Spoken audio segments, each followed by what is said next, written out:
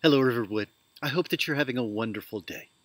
In the first few verses of Philippians, Paul talks about how thankful he is for these Christians and how much he longs for them and how he remembers them in his prayers. As we move into verse 9, he gives a more specific focus to those prayers. And this is my prayer, that your love may abound more and more in knowledge and depth of insight, so that you may be able to discern what is best and may be pure and blameless for the day of Christ, filled with the fruit of righteousness that comes through Jesus Christ, to the glory and praise of God.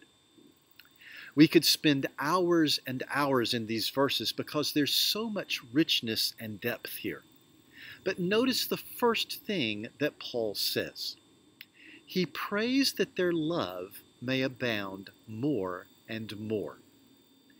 He's already mentioned how much they mean to him and how much they have helped him in the gospel.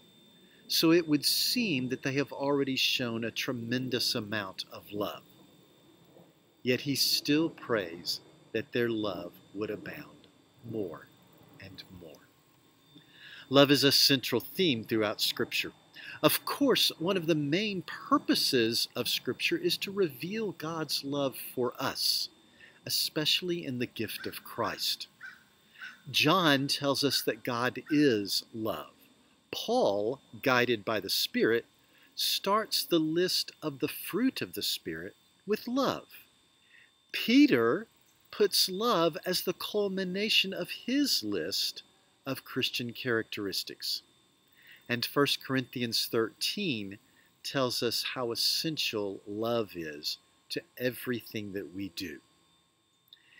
In a world that is so lacking in love, let's reflect our Heavenly Father by abounding in love.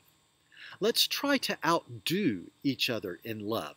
Let's love in a way that all those around us will see that love. And let's love in a way that glorifies God, so that the world gives praise to Him and seeks to follow Him. I pray that your day is full of blessings.